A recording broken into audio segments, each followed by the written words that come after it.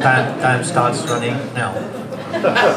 Alright, now what I wanted to say was this, that whilst it is good for us to all, when we get together, we talk about these things, we talk about the positive things, it is so important to take this message to our respective communities.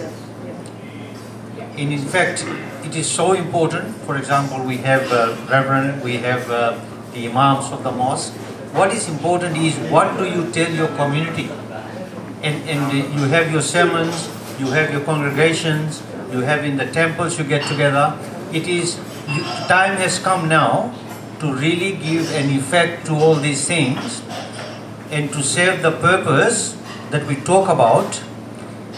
They have to be told, and you have to tell them what they should hear, not what they want to hear. And I think that's the important message, and that's how we will be able to achieve what we want to achieve. Thank you.